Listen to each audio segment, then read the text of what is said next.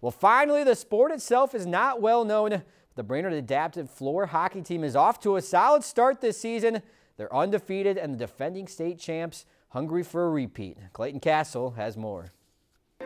Just a year removed from winning a state title, the Brainerd Warriors adapted floor hockey team is rolling in 2017-18 with an undefeated record.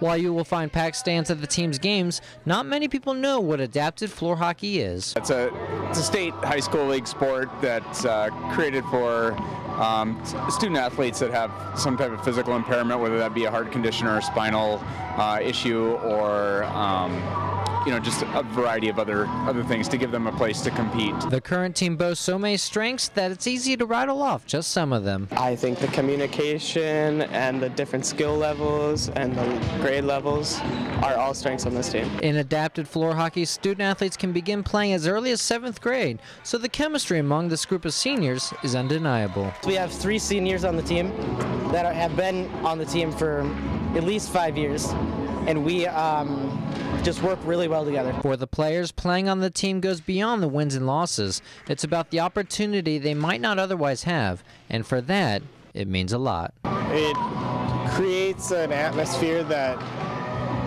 would otherwise kids that are adapted wouldn't be able to be a part of. It creates a sport that everyone can get along with. The Warriors face a tough Robbinsdale-Hopkins Mound West team next Monday at home. Reporting in Brainerd, Clayton Castle, Lakeland News.